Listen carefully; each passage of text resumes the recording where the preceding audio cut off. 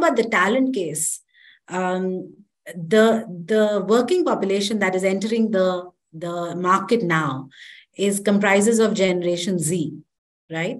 And you speak to anybody in Gen Z, and they will say that DEI is a given, right? And if an organization is not talking about DEI, very quickly you will become very, very unattractive to the talent that is there in the market. So if you as a company want to be an employer of choice, if you want to be an employer that is moving with the times, you have to talk about DEI. You have to have policies that are inclusive. You have to have representation in terms of employees that represent these communities. So that's really the talent case of DEI. And culture case, of course, is, when you have employees from different communities, different backgrounds, because you wanted to bring in diversity, let's say, right? But you did not make them feel included. You did not make them feel respected, heard, valued. They thought that they could not be authentic. When they come to work, they have to hide a certain aspect of their personality just in order to fit in. Then DEI is just lip service. So I think an even bigger component of the whole diversity agenda is the inclusion agenda, because you get all this diversity, but this diversity needs to stay, it needs to perform, which is the whole premise of it. So I think companies need to work more on inclusion than diversity, creating the right environment so that this diversity thrives and the company benefits. So that's why companies need to prioritize. We all agree, a war for talent. We want to get the best talent working for us. We want to create an organization that breeds inclusive culture, right? And for that, DEI is very important. Right. Thank you, Richa. It's a very beautiful, very relevant point. I mean, I think all of us are experiencing this now, the future talent, the Gen Z, for them, this is a given. So, I mean, you can't really take this away from the DNA of the core of the organization as such, and then talk it as an exclusive thing. So it's a very, very, very beautifully put, Richa. So, our next question would be, how should one go about laying the foundation of a workplace that's inclusive? We can have a lot of these, resources in place. We can have a lot of these discussion sessions and all of these, but how to, make a workplace truly inclusive? That is the golden question. So, a lot of companies struggle with that, Vigneshwari. And I think the tone has to be set from the top, right? It's very, very important for the CEO of the company to sponsor this initiative. And I call that initiative because a lot of companies are still starting on this journey. Something that should come to us inherently, but it's not. Inclusion is a choice. Inclusion is a learned skill, because naturally we are born with a lot of, I wouldn't say born, but we cultivate a lot of unconscious biases, blind spots, we stereotype people and all of that. And I'm not saying we are bad individuals. We're not, right? It's just the way we grow up to be. And it's only natural and human to have all of these aspects to our personality. And now we are saying that, you discover your own unconscious biases, you break the stereotypes that you have in your mind, and you discover, your blind spots and actually become an inclusive person. So we are actually trying, telling people to do the opposite of what comes naturally to them. Right. So like the importance of this agenda has to be driven from the top. The CEO has to talk about it in every forum. The CXOs have to be committed and to the idea that, yes, we need diversity. We need to work on inclusion. And then it flows down within the organization. And when you talk about setting a right foundation, that's the first step. The second step, I think, is about inclusive policies. Right. organizations came into being because there were men, and they designed organizations for men. Right. And then slowly women started coming in. And, when I speak to very senior women who started their career maybe, 40 years ago or 50 years ago, it's, things that I take for granted today. For example, a woman's washroom, a lady's washroom. It's a thing that's for granted. But the women who started their career 40 years, 50 years ago, tell us that, it was not there. The washrooms weren't there in offices, and they wouldn't drink water because there was no place to go and relieve themselves. So because of, somebody coming in and telling that, no, this is a requirement, we need this in order to bring more women into the workplace. And we see history repeating itself when we talk about LGBTQ inclusion. The first thing people from the community, the transgender community, and people from, the overall LGBT community will tell you that we need to have gender neutral washrooms. And a lot of us, the heterosexual folks will say, why are we making a fuss about washrooms? But it's such a basic requirement, and we need to be empathetic. We need to understand how basic this is, right? Imagine being, and that's why I say that empathy is so important. Imagine being at a place where there is no washroom. What would you do? It is a very, very basic thing, right? We spend about 9-10 hours in office every day, right? So the foundation, right? The very, very basic infrastructure. When we talk about disability, how many of our buildings are accessible, right? And this is physical access. What about software? How many of us are, of our softwares, of our websites are accessible to people with disability, right? The government of India recognizes 21 different kinds of disabilities as per the RPWD Act. How many of us are completely accessible in all aspects, right?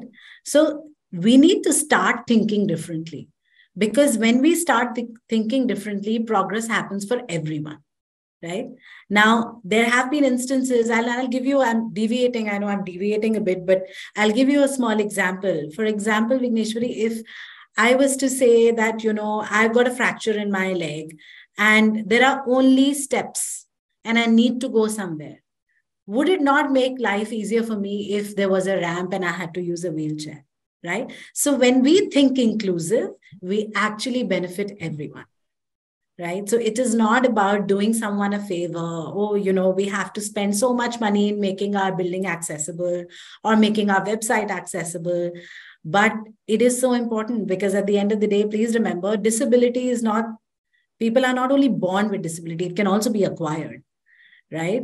So hence, I think that's just one way of making it real for people. But I'm trying to say is that it makes life easier, simpler for everyone when we think about these sections of society that are often invisible. We call the community with disability mostly as invisible population because we don't even think about it. Right. But I must recommend, commend the government. They've done some fantastic work. And the private sector needs to step up to the occasion. There's a lot of work that we need to do as the private sector in making sure that our companies, our offices are accessible. Right. So basic infrastructure and facilities, and then policies. Right. A lot of companies have started talking about menstrual leave. People are talking about mental health. Right? People are talking about work from home and flexibility. Yeah.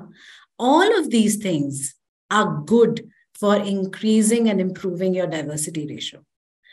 Because, I remember a while ago, let's say if I'm a wheelchair user, it was very hard for someone like me to come to office because places are inaccessible. Public transport is inaccessible.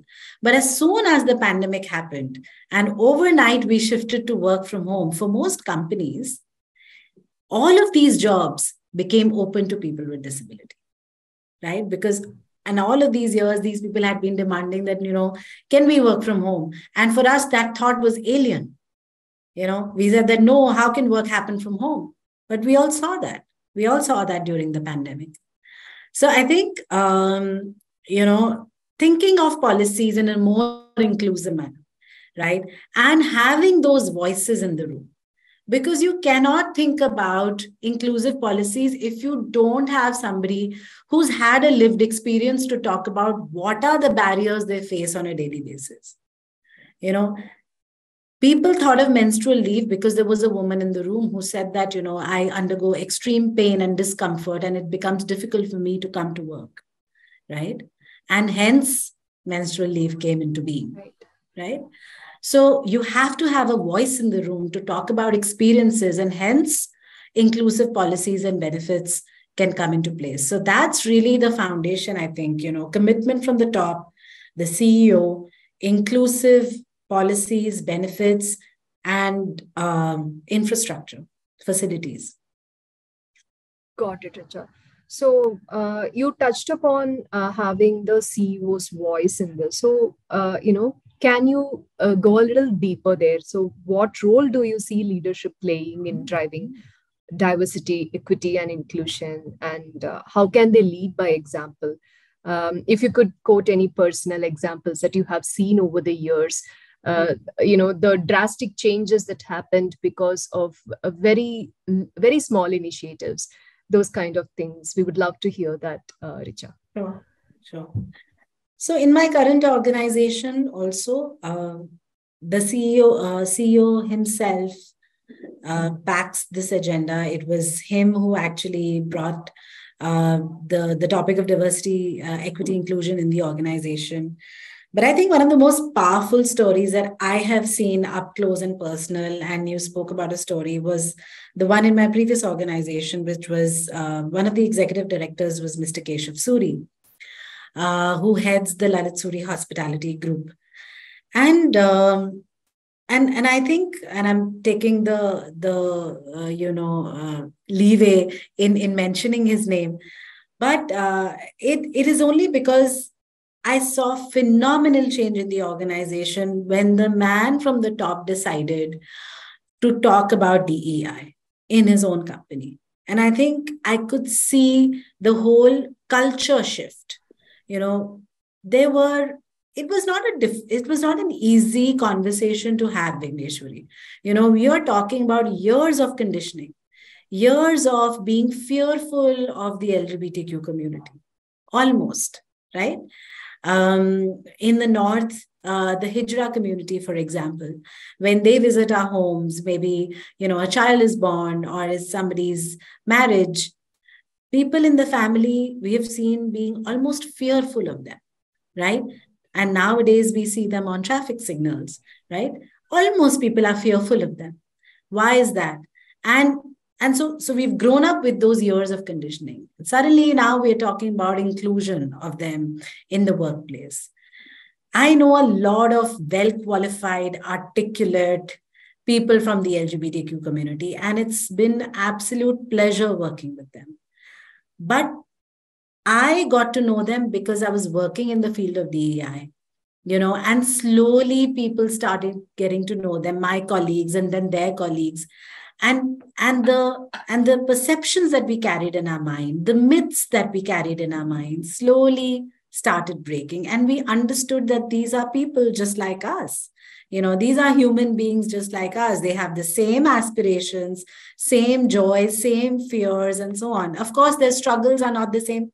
There have been years of being discriminated, bullied, harassed almost, right? But the more we converse with them, the more we talk to them, the more we understand their life story, right? And that's what leads to greater acceptance.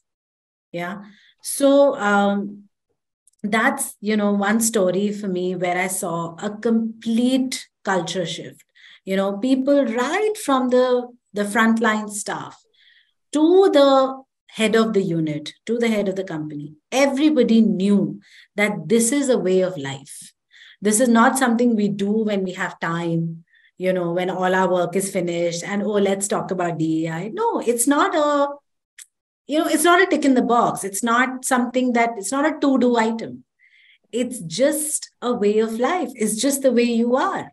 If you're having a meeting and there is not adequate representation, let's say, of the diverse community that exists, then that meeting is not a well-represented meeting, right? Yeah. That's just a small example, so as the organization became more inclusive and more diverse, we realized that we've actually started attracting customers from that community who found that organization to be a safe organization to be with. So because it was a hotel, right? And we got a lot of customers from the LGBTQ community wanting to check in and stay at the hotel, wanting to get married in the hotel, wanting to come with their chosen families and have a holiday there, right? Sorry.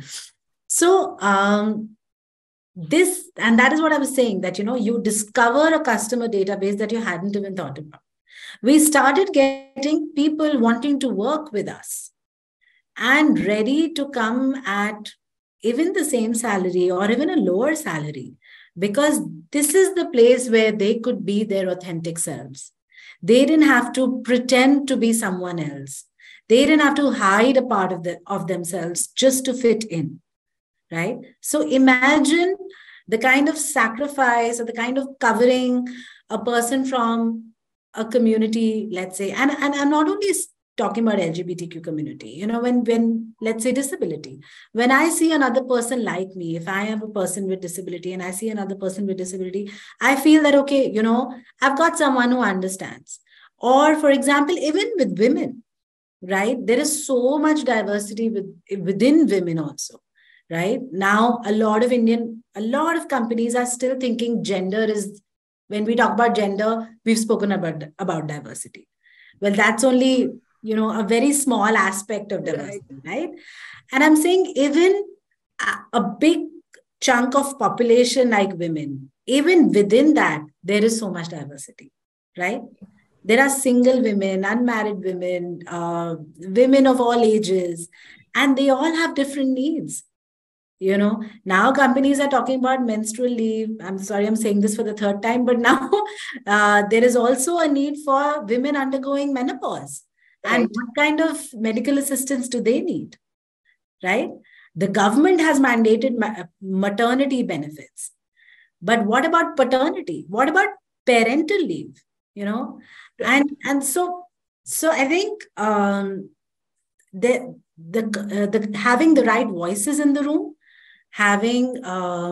that's very important. And I think leadership has a big role to play, to say that, yes, we are willing to listen to voices other than the homogeneous voices that we have been listening to. So being open to listening, and questioning what has been the norm till now, right? So that's a very big part that leadership has to play. Not only just talking, but also active listening and listening to the diverse voices in the room. I think also we say that, in corporates, whatever gets measured gets improved, right? So understanding what are the levers and what are the metrics that will really move the needle when it comes to diversity, equity, and inclusion, and knowing that that is a part of the whole story, and that is not the whole story. It's a part of the whole story. You are working towards pushing more people, more diverse people, and you're tracking your diversity ratio. Great. Yeah. But how many of them are able to have a long and sustainable career in the organization? What is their voice? What is their employee satisfaction ratio? Right. What is the career trajectory we are able to make for each one of them? What are the learning opportunities? Are we listening to them enough? What kind of tenure do they have in the organization? Right?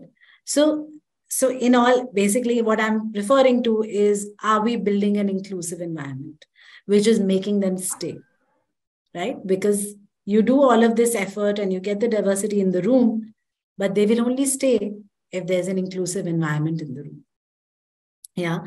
And the leadership has a big role to play. So I think policies like workplace harassment, there is POSH, which is prevention of sexual harassment, but the law says it's only for women. But I think workplace harassment is gender neutral. Right. Right. And do we have enough laws, policies to protect people irrespective of their gender? Yeah.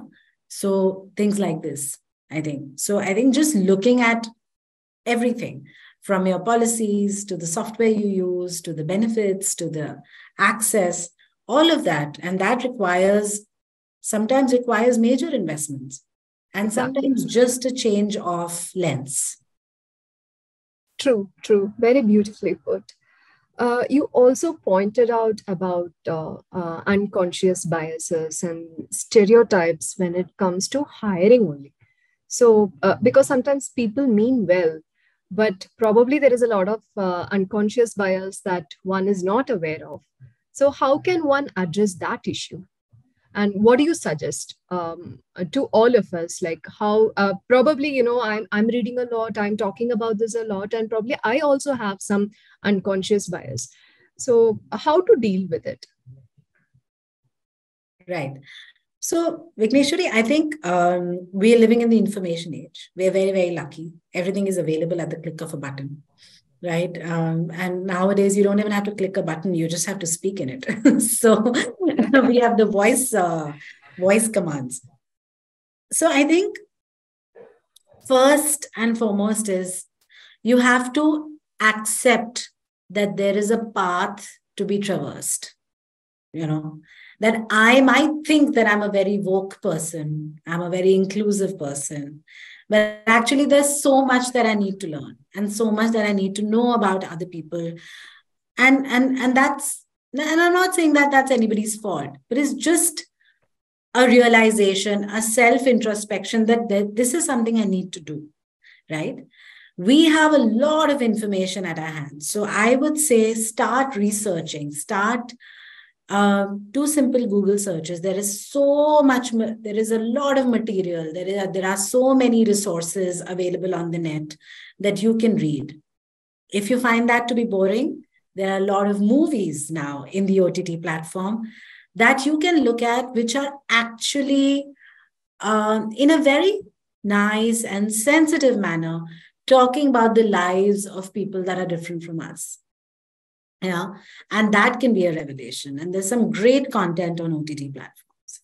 You can read a book. There are many books written by people from the community, women, people from disability, acid attack survivors.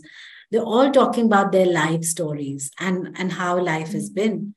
I think reading that, viewing that is an educational experience. And I think one of the most powerful experiences that you can have, and it's the easiest to do, Vigneshwari, is actually just walk up to a person who is different from you and talk to them. Yeah. Because, we tend to align, it's called affinity bias, right? We tend to be, we tend to congregate with people who are similar to us, right? But like I said, inclusion is a choice. Inclusion is a learned skill. So you have to, if you want to be a leader who is inclusive, it's something that you have to tell yourself that, no, I will talk. I will take out 5 minutes of my time and actually go up to a person who is extremely different from me and try and learn more about them. The more you talk to them, the more you understand their life story, the more you understand their challenges and, what are the hurdles they face. That's how cobwebs in our minds will get removed. That's how the fog will clear and we'll be able to understand that, these are the lived experiences of women or, all of those, the marginalized or minority communities, if I may say so. So that's really the first step, Vigneshwari, for a person who wants to be an ally, right? And there are various stages of being an ally. I can be a quiet ally and I can say, okay, I'm just going to be quiet and I'm going to observe, right? I'm going to educate myself and research. The next step is actually gathering the courage to go and talk to somebody who's other than my own. The third step is to start talking about their issues, being an advocate on their behalf, right? And actually, then finally, bringing about systemic change in the system. It's not only about that one person, but actually making the change in such a manner that the institution changes, right? So that's really the journey of being an ally. And it's a slow journey. It's a painful journey. But it's a journey that'll leave you a much richer person, if I may say so. Sure, I'm sure. So in your experience, where are Indian organizations now in terms of allyship? Are they being a quiet ally, or are they being a very active ally? Where do you see, like, average organizations put together, even the SMBs and the startups, everything, based on your experience? It can be just an opinion, Sure. but an expert opinion for us to just calibrate where we are at. So I think, Vigneshwari, it would be unfair to kind of say that an entire organization can be summed up as one ally. I would say organizations are at different stages in their DEI journey, right? So there are some organizations that are just beginning. They are curious, right? They're curious, they want to know more, and they're just beginning, and they are kind of looking around for some sort of guidance, fumbling around, but they're eager, right? There are also this huge set of organizations for whom this is a non-issue, right? They're like, we don't want to talk about it, right? It's a non-issue for us. Why should we be talking about DEI? It's not our business, and that's fine too. Then of course the curious ones, which I told you about, and then there are organizations that are mid-journey. They have started, they have set up a council, they have a policy, they have a team that is working on this, and they've begun their journey.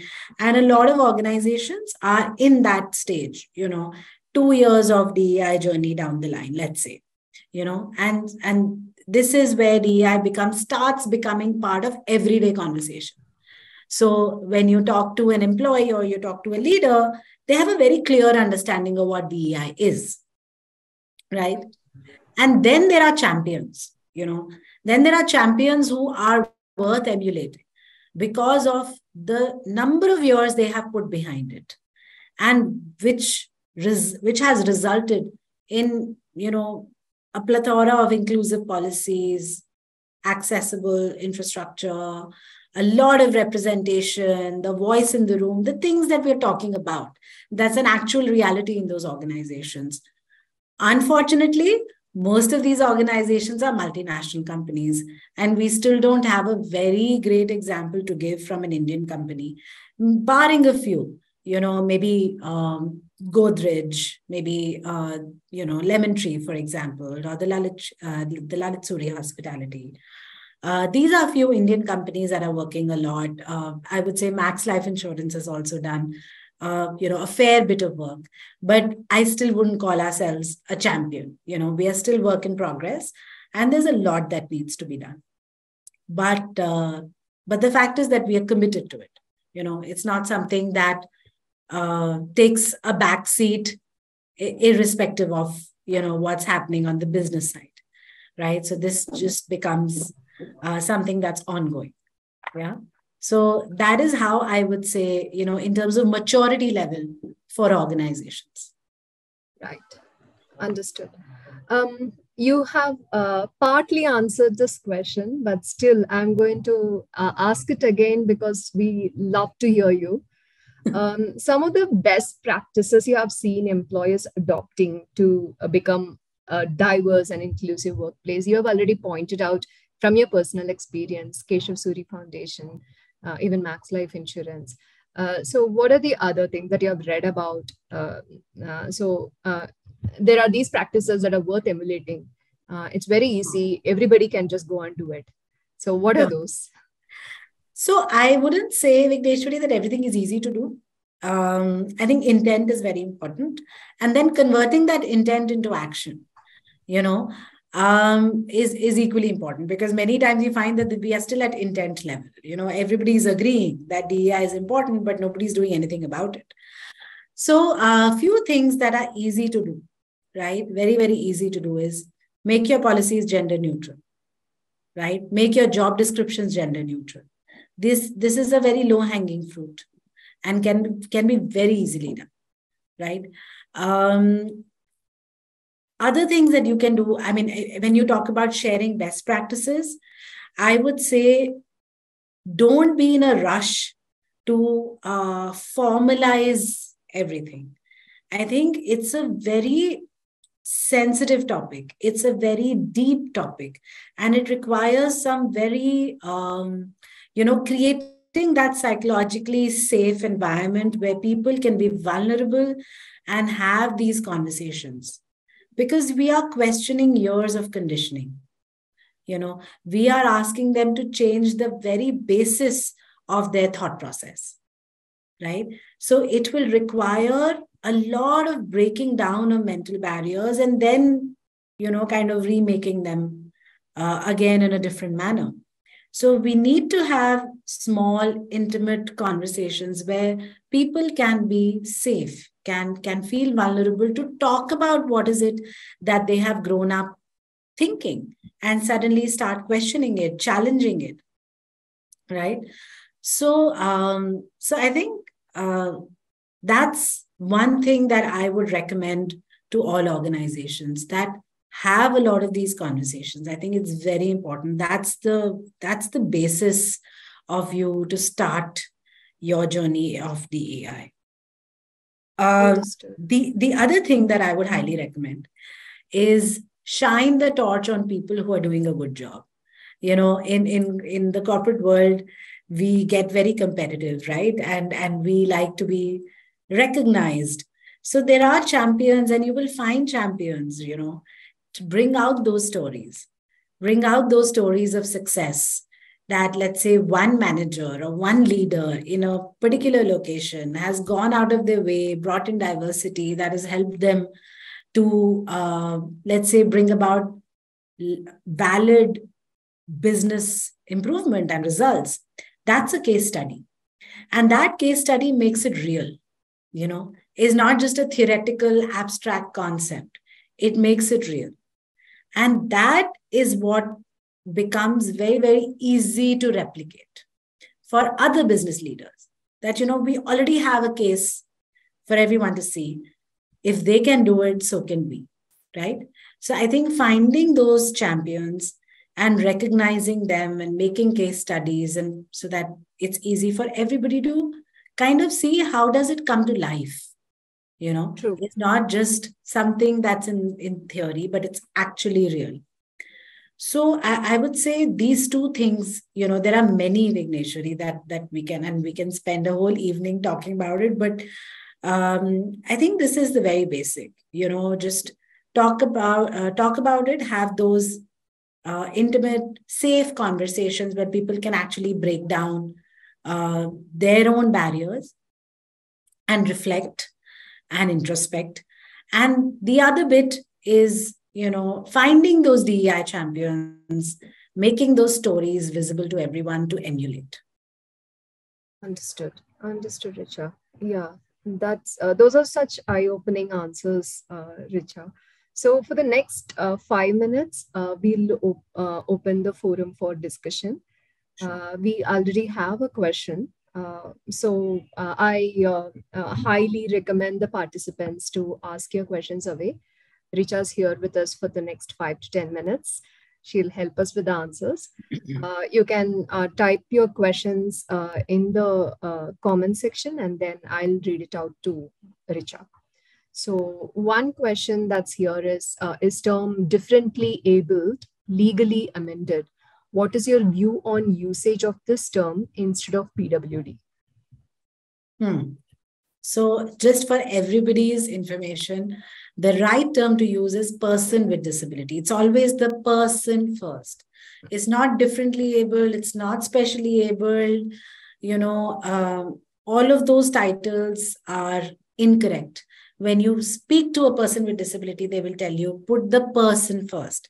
So if it's, let's say, a blind person, then the correct term to use is person with visual disability. We don't say deaf or we don't say dumb. We say a person with speech and hearing disability. Okay, so it's always the person first and the disability later. Okay, please, my recommendation and suggestion is to refrain from using specially able, differently able. Got it, Richa. The next question is how to involve everyone when the organization is still in the hybrid mode. I think the answer is how to, I think the question is how to, involve everybody in this inclusion process to make diversity heard when people are working in multiple locations, when people don't gather at the same time. Richa. Well, Vigneshwari, we've learned to do business on an online medium also, right? It's pretty much the same. Think of it like any business problem to solve, right? How are we conducting business in a virtual manner? We set up meetings, we set up a tag team or a cross-functional team. We go about articulating a problem statement, the resources we need, and we go about with a plan. And, that's how we execute most of the projects in organizations. You have to treat it like that. You have to project manage it, create a cross-functional team. Don't be a lone wolf, get more people in the game. And that's the way to do it. Whether virtual or physical, I think in virtual, you have even a greater capacity to talk about DEI because you are including a set of people, like I said, who were probably not included earlier. More women are preferring to work in a setup that allows them to work from home than otherwise. So this is even better for your DEI journey, right? Right. And the next question, Richa, is any suggestions for startups in introducing and implementing DEI? If I take DEI to my manager, he might come up with the reasons such as small workforce, lack of funds, so on and so forth. Sure. Sure. So, I think, like I said, it's very important to articulate the problem statement. What is the problem you're trying to solve? Are you doing it just because everybody else is doing it? Because what I understand is that most startups are naturally inclusive, right? Because it's a young workforce, right? It's a small setup. We see more women, more young people working in startups. The attraction to work in startups is more. They are naturally inclusive. So what is the problem here? Are there any biases that you feel that need to be worked upon? Do you think that you need to have a more inclusive, let's say, infrastructure, more policies, all of that? Then you have to be very clear about the problem statement and then go up to your founder, CEO to say that this is a problem we need to solve. Right? Please approach this, like I said again, please approach this like a business problem. First, be very, very clear about the problem that you're trying to solve. Yeah? Got it. Understood, Richa. So any other questions?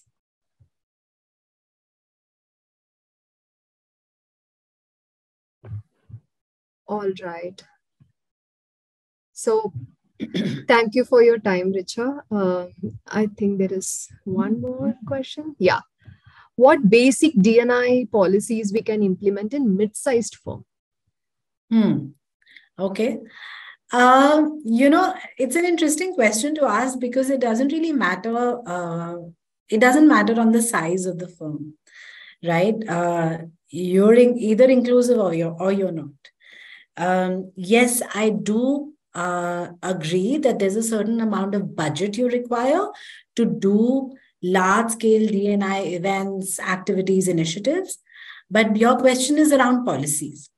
right? What kind of policies we can implement in a mid D&I firm. I think few policies that I can think from on the top of my head are parental leave, adoption leave, making, let's say, giving caregiving leave, menstrual leave. And you might be thinking I'm only talking about leaves, but we're talking about policies, work from home, the ability to have a decision making power in order to decide your work timing. So basically, in short, flexibility. Do I have the power to decide my work timings?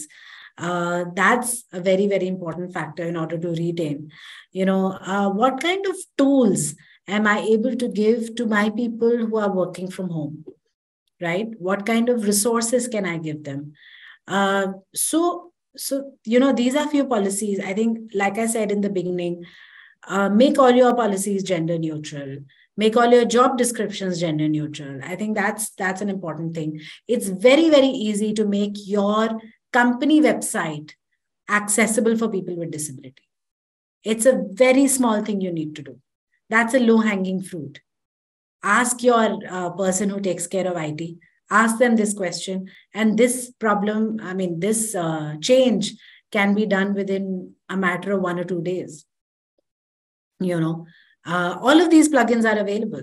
Microsoft has done some phenomenal work, when it comes to all of this. So all of these plugins are available. You just have to kind of activate. So it's like that. For the Gen Z, I think not having a very strict dress code is also an important thing, right? And I say that not because we want people to wear jeans to office. No, I'm talking about people who are non-binary, people who don't identify as a specific gender. But if we say that, men will wear suits and women will wear skirts or saris, then you are kind of making that binary very, very clear. So having that freedom to dress the way I want to dress, right? Because that has got nothing to do with my work, right? But it's got everything to do with who I am as a person, right? Creche benefit, Vigneshwari, I would be, very happy to share that Max Life is one of the very few companies that have introduced creche benefit for their employees, right? A creche assistance program, which is accessible to both genders, to all genders, and saying that, this is a list of pan-India available creches, right? We've partnered with another firm which has given a database of 6,000 creches. All of these creches are audited, verified creches. That's a big peace of mind you're giving to your employee. And you're talking to them that, yes, what you're indicating by giving this is that I care about you as a person. You're not just a resource for me. You are a person who has other responsibilities apart from work. So if I'm a working mother or a working parent, child caregiving is a very big responsibility of my life. True. And how is the company assisting me? Now companies are also talking about elderly care, because a lot of us have migrated to different cities and our parents are in different cities, and there's a constant struggle for people to say that, how can I be there for my parents without actually compromising on my career? And that's a very difficult choice many professionals end up taking. We either uproot ourselves or we uproot our parents, right? Depending on our individual situation. And now there are professional companies that are providing care to the elderly people living in other cities, medical care, even just regular day-to-day care. Safety of women is a very, very big, important thing as well. I think that's a policy you should immediately implement. We've seen that in multinational companies, there are cabs that pick up and drop if it's not in the night or late evening. I think that should be a standard policy across all organizations. And I know that there are big companies, multinational companies, who say that if a woman is traveling, senior, woman who's traveling for work, has a baby, the baby and the nanny can travel with the lady, and that expense will be taken care of by the company, right? So, of course, I truly recognize that a lot of these companies, a lot of these policies, there is a certain cash flow, cash outage over here. There is some sort of a commitment that will be required from the company, but there are things that don't require any money, right? Which is what I said, that, gender neutral, and stuff like that. So these are easy to implement and easy to do. And for example, even if you're a mid-sized firm and you offer health insurance to your employees, right? And usually in health insurance, your partner is covered, right? Your spouse is covered. What stops us from saying that, the definition of spouse is expanded to a partner?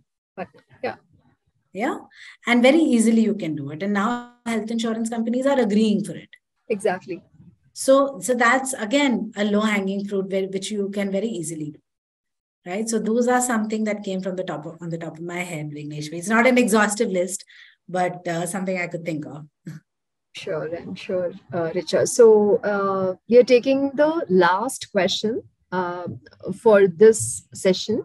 Are there any specific activities that can be conducted to raise awareness among employees, especially when most of them are unaware of DEI and are new to such concepts?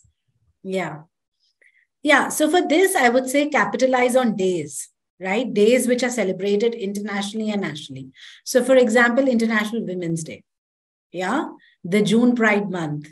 The Idaho Bid Day, for example, International Day Against Homophobia, right?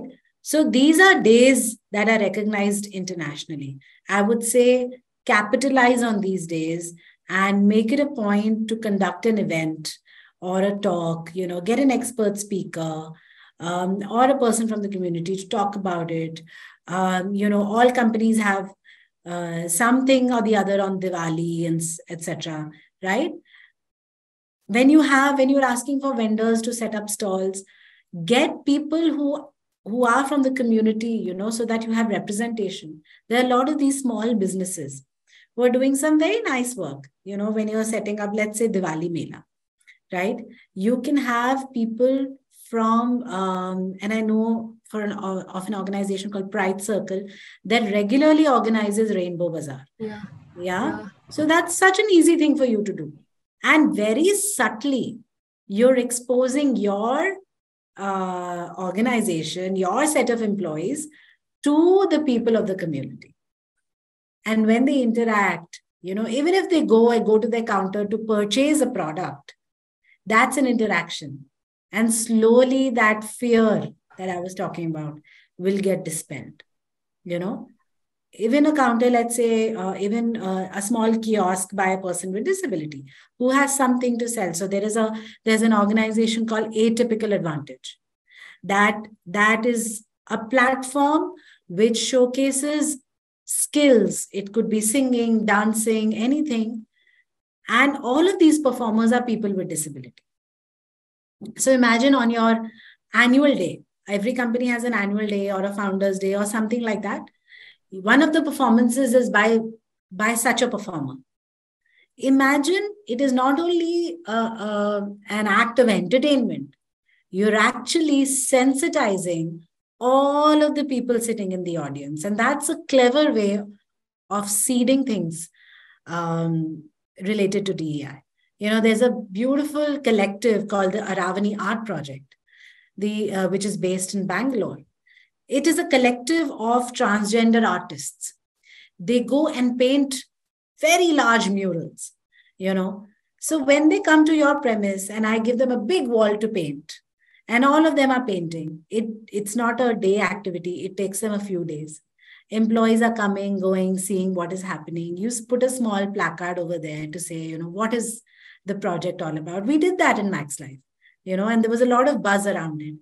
And slowly, that is how you seed in conversation. Because otherwise you tell them, this training is happening, please all come.